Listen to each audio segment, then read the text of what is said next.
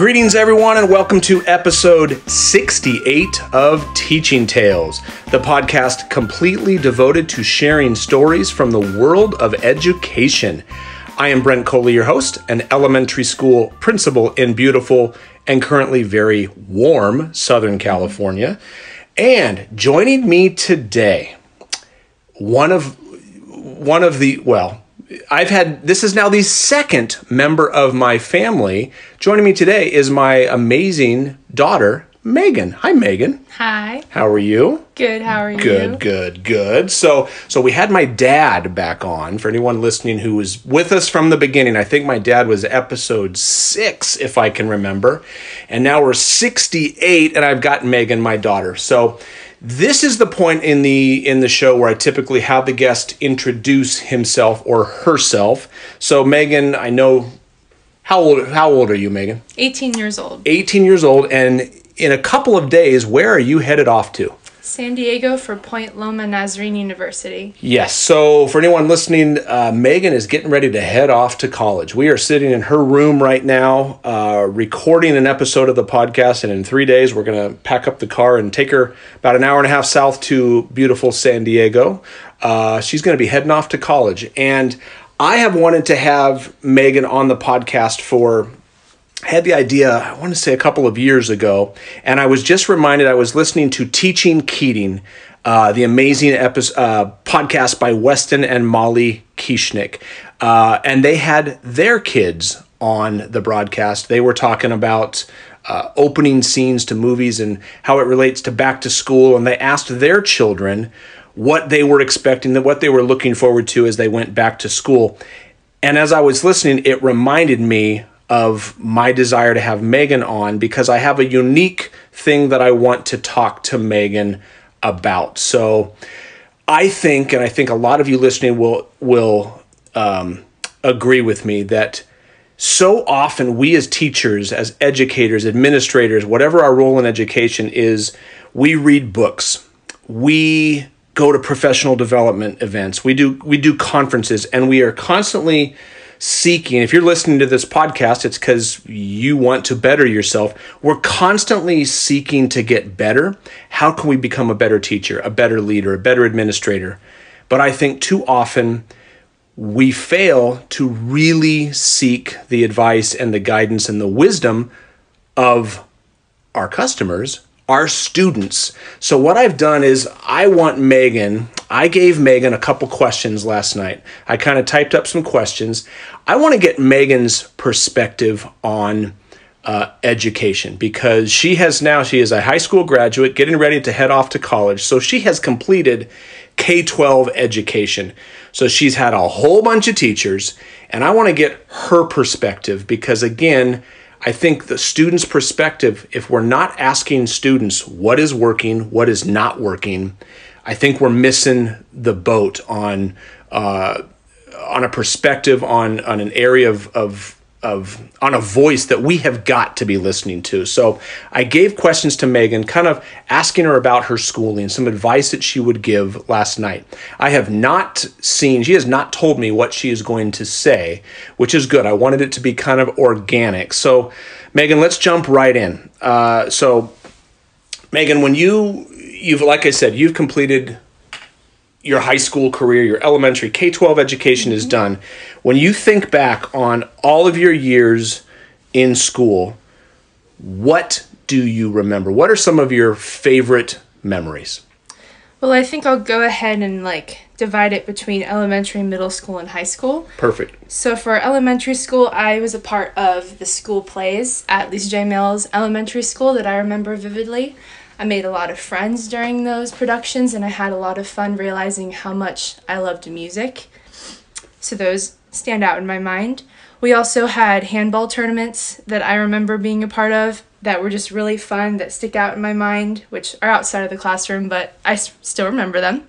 And then inside of the classroom, we had a lot of art projects that I can remember. I can't give you specifics, but I just remember that I appreciated the emphasis in arts that I got to do and the creativity that I got to show. And then in middle school, I was really happy and excited to be a part of the web program my 8th grade year to help with 6th graders when they were coming in. Can you explain what web, what does web stand for? What is that? So web is a program full of 8th graders helping 6th graders become accustomed to middle school and all the changes. Doesn't web like where everyone belongs? Where everybody belongs. Where everybody belongs. So it focuses on unity and everybody feeling like the transition from 5th grade to 6th grade isn't as scary as it needs to be. So I remember being able to be among leaders around me and great instructors helping new 6th graders was a really great experience. And then I had a great English teacher my 8th grade year, Dr. Spivey, who actually retired after he was finished teaching me and my fellow 8th graders. And I'm incredibly grateful that I was a part of his last class because he set me up for amazing accomplishments in high school. He prepared me for long essays, lots of different research papers, and he helped me to realize how much I loved writing and that it was more than just something that interested me, but something I might want to do after high school. And then in high school, I was very fortunate to be a part of the varsity swim team and compete for my school, where I have so many amazing memories and laughs and friends and teammates and coaches. They totally stand out in my mind. I was also able to be a captain for 2 years, which I'm grateful for, to have become more of a leader and be able to be the best leader that I could be. Apart from web, it furthered my leadership skills. And then I was also a part of choir. And choir was another place for me to make tons of memories and friends and learn how much I loved music. Like I said about the school plays, and we went to amazing places like New Orleans and Canada, where I was able to sing for lots of different people and realize how much I love music. And then I also, in my English classes, just loved reading the books that we were supposed to read because I just love books. You're a reader. So we read Lord of the Flies and The Book Thief. Those two stand out in my mind the most. The Book Thief's actually now my favorite book, and I wouldn't have known that because I probably wouldn't have read it if I wasn't reading it with Mr. Hafer. Shout out to Mr. Hafer. So, yeah, those are some of my favorite memories and things I was a part of. Awesome. And again, I'm not surprised, but for so many of the things you said, you didn't mention fractions. I did not. You didn't mention that. You mentioned handball tournaments and art projects and the plays that you got to do. So it's not all about the academics. So that's important, but it's not all about that. So the second thing is kind of, you talked about your memories, but if I now asked you to think back, again, K-12, and I'm not sure how you're going to answer this if you divided it up, but think back to your favorite teachers. And because I think if we ask anybody listening, like, who is your favorite teacher, I think every one of us can identify at least, I hope, at least one favorite teacher, probably more than one. And my question to you is, who were those teachers? But more importantly, why were they your favorites? What was it that they did that make them, it could be years ago, still stand out in your mind as your favorites? I have a lot of favorite teachers, and I think that if I really thought hard enough, I could come up with a special thing for each teacher. But I just thought of who popped up in my mind first and went from youngest to oldest. Okay. So I first have Mrs. Ackley, who was my 4th grade teacher. What really stands out first when I think of her is how she comforted me when I was the new kid at Lisa J. Mills, because I came from Monte Vista to Lisa J. Mills, who are two schools in our area. I had to do a switch, and I was really nervous because I only knew one other girl who was one of my close friends, but only one other person, and I was really nervous about who this new teacher was going to be. And I remember she had me come down, I think a day or two before the first day of school, and meet her and see the classroom, which was really great for my spatial mind to see things and meet her. She also had a large emphasis on music in everything that we did. It was an arts-based school, but she just had a passion for music that she infused in her teaching, and always had she had breaks for us to have that would have to do with listening to a song or singing something, and I just remember how much I loved that. She also had a really great classroom. She decorated it with all of our artwork and lots of different posters from her travels too. And she had really great projects too. We did like this gold rush project where we were like in groups of 4 and we were like pretending like we were traveling in covered wagons on our way to gold, and if we answered questions correctly about what we'd learned earlier that day about the gold rush, we'd be closer to getting the gold on this interactive map she made. So that was really fun. And then Mrs. Beckley was my 7th grade language arts and science teacher. She's amazing. She's amazing. I love her very much. And that will bring me to my first thing I remember and still love about her is that she was more than just a teacher for me. She was kind of a spiritual leader for me in that time of my life, which I know is not expected of every teacher that you have, so this was very special. She hosted, or she allowed the coordinators of the student venture in our area to come and have their club in her classroom, so she made an environment for us to be able to hear the word and be together with other students who wanted to hear the word, which was great. And I was able to see her a few weeks ago because I wanted to say goodbye before I left, and it was great to talk with her, and she's still very invested in my life, which is great. She's very relatable and approachable. I remember that. I was never afraid to ask her questions if I needed help with anything. I could tell that she actually loved, and she still actually loves to teach, and she really cares about her students. She wants them to succeed. And overall, she's just a caring and loving person. How could you tell that she cared? Yeah. Is there anything you can put your finger on?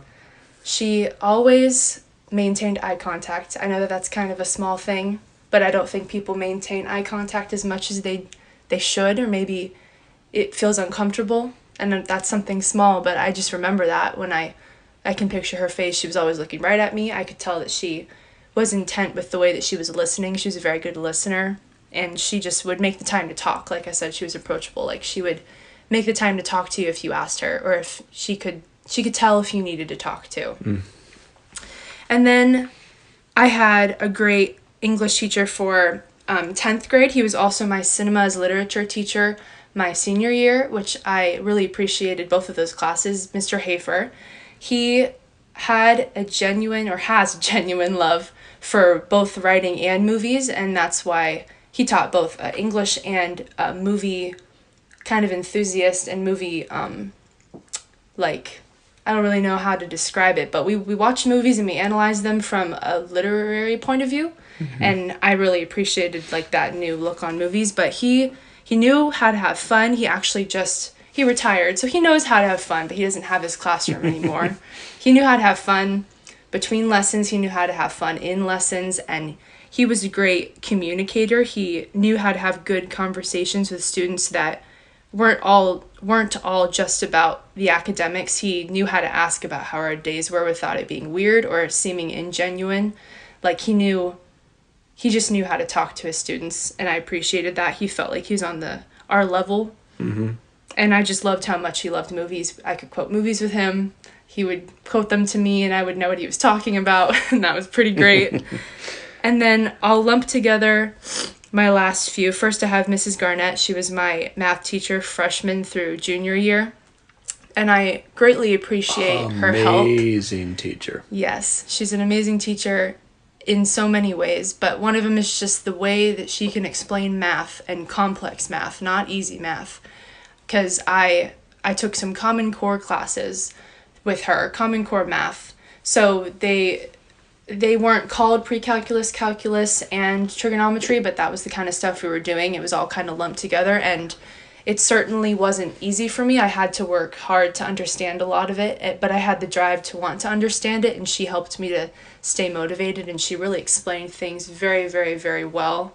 And she just took the time to explain things more than once, even though it was tedious to explain all of that complex math. And I just appreciate having her for 3 years straight, and it was great to be in her classroom. That was a blessing. And then I'll lump the last few. It's my 8th grade teacher I already talked about, Dr. Spivey, my 9th grade English teacher, Mrs. Myers, and my junior year English teacher, Mr. Olson, because they all were very different, but they all shared a passion for writing that made me realize how much I love to write, and how it's not just something that kind of interested me. Like, I knew I've loved books all my life, but I also now, because of them, I'm able to realize that I might want to write a book, or I might want to really pursue writing and not just enjoy it. They all really helped me to believe in myself too, and believe that my love for writing can be more than just a hobby. They all helped me to realize that I had a gift and that I could write, and that I was doing well in their classes, and they let me know that, which I appreciated. And I loved reading different books with all of them too. I can't name them all now, but I just remember that I really, really enjoyed all of their classes, and they were all unique in their own ways, but they all shared that passion for writing that they kind of helped me realize too. So, as I'm mentally taking notes from what you just said, the characteristics, the common things that you described, passion. Multiple. The teachers who had passion for what they do for their students are what really stuck out to you. Now, those last teachers, the English ones, the ones who had a passion for writing, tell people who are listening right now, what are you going to study in college? I'm studying writing. It's a writing major, so it kind of branches over lots of different kinds of writing, technical as well as like poetry and creative and marketing, editing, magazine, all that kind of stuff, because I'm trying to still figure out exactly what it is that I want to write about, what kind of job I want to have when it comes to a writing career. So, yes. So the moral of that I'm taking is for anyone listening right now, when you have passion, if you're a classroom teacher or a leader or a site leader for that matter, that passion, just simply having passion and a love for what you're teaching, you never know exactly what that is going to do. Because I'm sitting across from my daughter who has a gift. She has a gift for that, but the passion that the teachers that she's had has propelled her, and now outside of high school, she is going to continue to pursue that. The other things that you said they cared. I think you said Mrs. Ackley, she took time out of her day to welcome you, to make you feel safe. Mrs. Beckley, you said the same type of thing. She welcomed you in, and gosh, I love what you said about the eye contact. Yeah. That gave me goosebumps. And wow, what, for anyone listening, for myself, what a great reminder that she looked at you when she spoke, and that communicated to you, I'm present. I am Yes. I am here for you. I'm listening. You're not bothering me. So, boy, if I take nothing else out of this conversation, which is not true, I'm going to take a whole bunch from this conversation.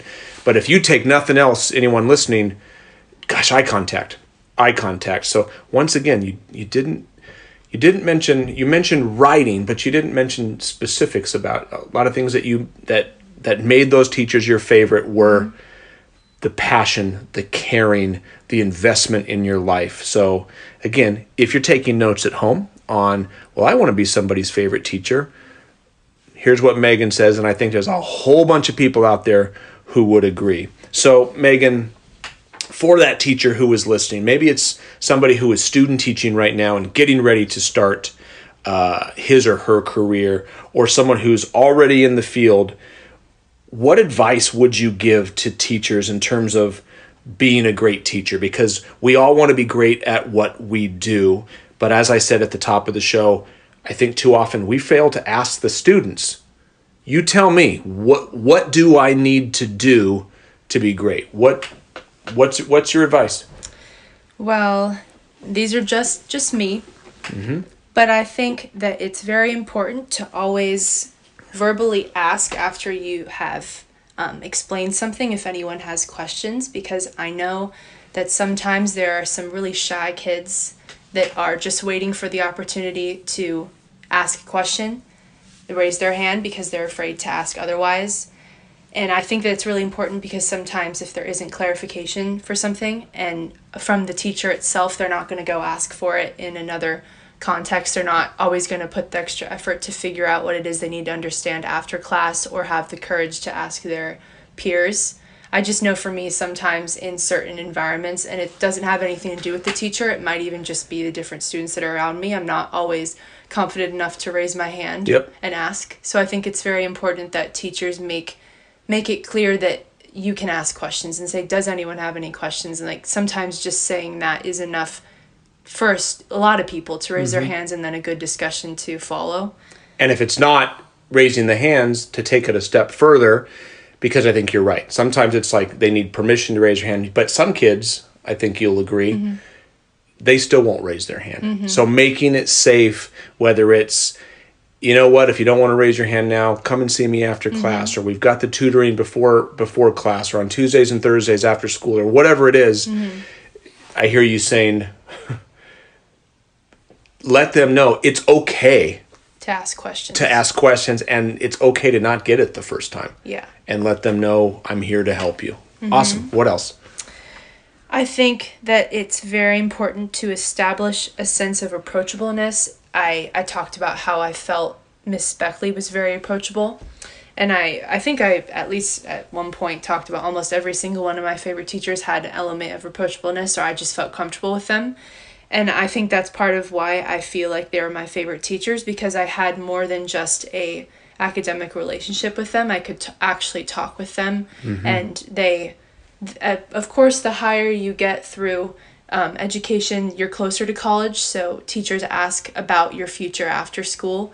So with my high school teachers that stick out to me, they were the ones that genuinely wanted to know if I got into the schools that I applied to.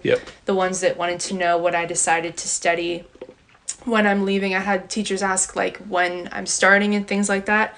So I think approachableness is really important, because it also will open up doors to be able to have better discussions about whatever it is that maybe you're teaching, that they'll feel that they can go and ask you extra questions, or if they're interested in whatever the topic is, they can feel like they can ask you for more information, or they could also go to you for more personal things, which are very important too.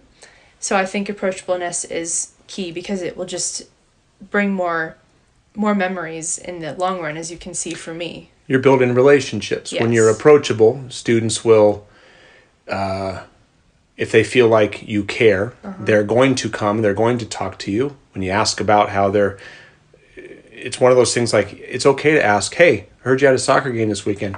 How'd you do? Did you win? And actually pay attention, give them eye contact when they tell you about the game, not just, hey, how was your game? Okay, good. Let's move on. Yeah. But really ask a question and pay attention when they answer. Yeah. Awesome. Anything else? Yeah, one more thing. Yep. To make classes as interactive as possible, and I mean that as in like when you're actually teaching, like I was saying, make questions possible so that there's actual discussions and it's not just students sitting and listening and then taking notes or things like that, which sometimes that's totally fine. Are you saying that students don't like to sit in a classroom and just have a teacher talk for 45 minutes to an hour straight? Do you think other students feel the same way? I think so. I think so. What about adults? Do you think adults like to? I think so. Yeah, I think nobody likes to sit and listen. Again, sometimes it's not, but break it up. It doesn't have to always be like that.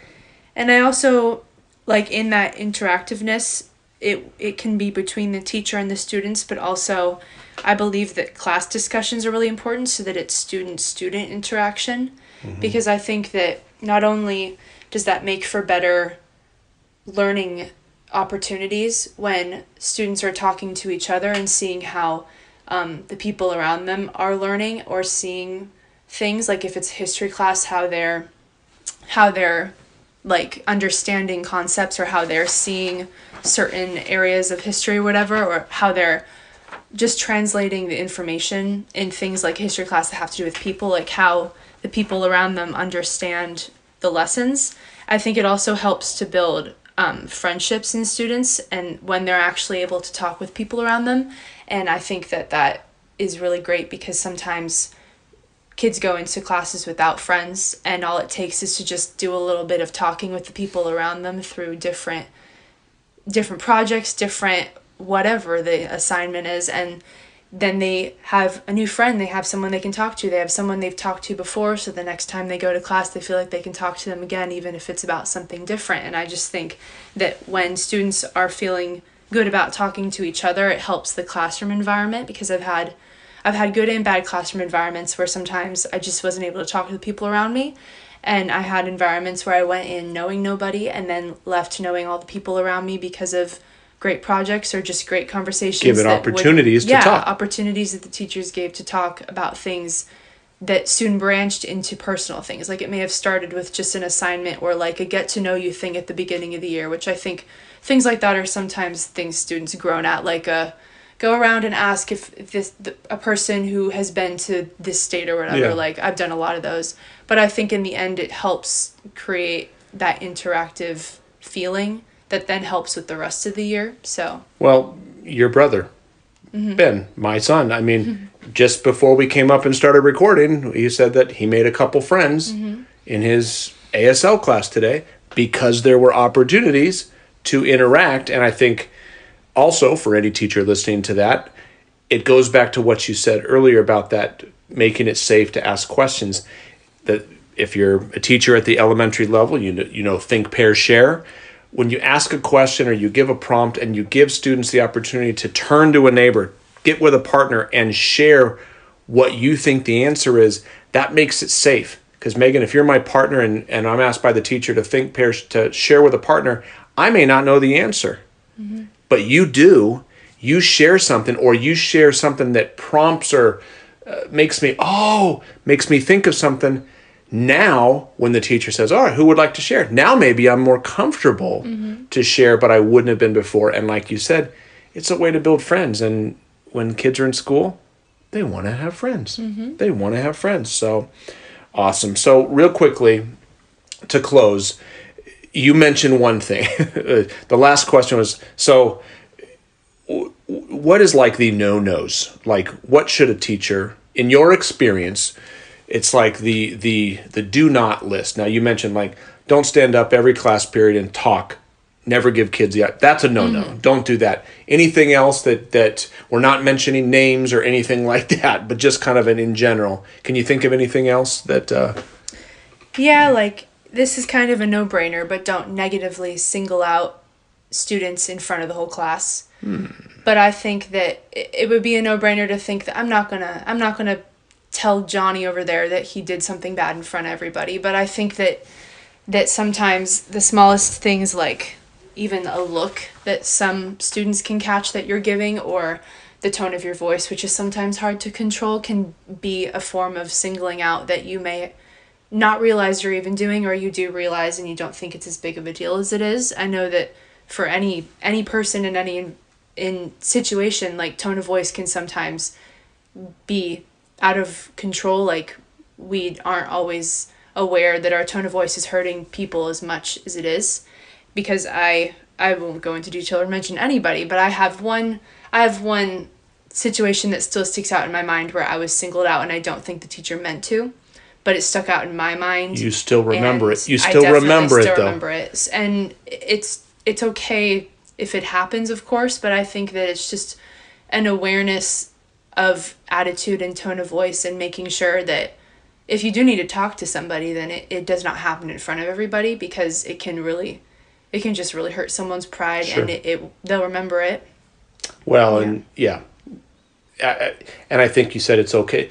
Not okay. I think we're going to make mistakes. We're going to get frustrated, stuff like that. But you're hitting on for adults listening, kids notice stuff like that. You said tone of voice, a look, stuff like that. The size, kids pick up on stuff like that. So you're thinking, what, I didn't do anything. Well, if you gave that little look, kids may be noticing. So great point. Anything else? Yeah, I think that sometimes people doubt if the way that they're explaining something is helping anybody, or if it's making any sense to one of the students sitting in the room. But I think that you shouldn't doubt that, because somehow what you're saying is going to make sense to somebody. And if it makes sense to one person but not the person sitting next to them, then I think that's all right too. Because like I was saying about how making yourself approachable and then making it possible to ask questions, I think that in a sense, if a student doesn't understand something or the way you're explaining it, if you have an environment where they are able to ask questions or be open to new, if you're open to new ways of teaching something or new routines because you listen to your students, or you ask your students, is this working for you? Should we maybe read this at another time? Should we do this a different way?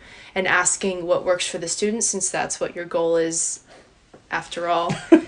So don't shut them down. If you're open, don't shut them down, and don't worry that the way that you're explaining something isn't working for somebody, because I think that it is. I think that somehow what you're saying is reaching someone's ears and it's making sense, and that they're hearing it correctly for them, the way that they learn. And I think that if you are open to, if your students feel like they can ask you questions and they don't understand the way you explained it, then it's going to be okay, because they're going to ask you, okay, can you explain this again? I just think that's so it's important. Those days as teachers, we all have the days where you're like, gosh, that I didn't accomplish anything. I totally bombed. What I hear you saying is, don't underestimate the impact that you're having. No matter how badly your lesson went, kids are still getting something out of that and taking it to the next level. What you're saying is, if you've built that level of comfort and approachability for the kids who didn't necessarily get it, it's okay. Because they'll ask you about it. They'll ask you for help. And what I'm hearing you say, ask them. Is there another way that because I think we have to swallow our pride as teachers and be like, we have to get rid of well, I taught it, you didn't learn it. That if they didn't learn it, if the kids aren't learning, we can't call what we're doing teaching. Yeah, my senior year English class was a lot like that. It was actually a college class. It was a college level class taught on my high school campus, and it was called critical thinking and writing. So our professor was very open to asking us if the instructions for some assignments needed to be worded differently if we didn't understand what he was asking, so we didn't go home and freak out about it. And most of the time we were honest with him, unless we didn't want to hurt his feelings or something like that. But he was open to asking us if we understood, and when we didn't, he was open to actually changing it. Oh my gosh. And that right there, I think we can finish, we'll close it right there, is kudos to your teacher for Mr. Schultz. Mr. Schultz. Thank you, Mr. Schultz, for giving my daughter and the other students in that class for not being too proud to say, I'm the teacher, I know what's best. You asked them. And for anyone listening, it's okay to say, does this make sense? And if it doesn't, and they say, okay, let's fix it. That's what we ask of our students, that it's okay to make mistakes. It's okay to have to refine what we do. We need to be able to practice what we preach, so to speak, as far as teaching. So, well, Megan, that was fun. Thank you for taking the time to do that. And so this is, again, normally the point of the broadcast where I would tell the teacher or the leader or whoever I'm talking with, sharing stories with. So how could we find you on social media and all that good stuff? Where can we find you? Well, in a few days we can find you down in San Diego at Point Yes. Loma, and as you pursue your writing. And baby, I could not be more proud of you. I am so excited to see what you're going to do. And this is the point where it's like, if you choose, as you've mentioned the writing, if you choose to pursue that writing, for anyone listening, I would say in a few years, you'll be able to find her on Amazon. Because if she chooses, there's no pressure, but if that's what you want to do, you're that good, sweetheart. Thank you. You are that good. So in a few years, just remember the name Meghan Coley, because she's going places, folks. So, Megan, thank you, sweetie. I love you, and I'm proud of you. And for everybody listening, thank you. I appreciate you tuning in. And if you haven't already done so, remember you can subscribe.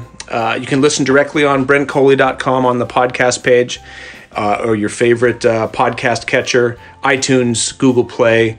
We're in Spotify as well, Stitcher. So be sure to subscribe, and then new episodes will automatically be delivered to your computer or device. So, Megan, thank you very much. Everyone listening, everyone listening, thank you. And until next time, have a good one.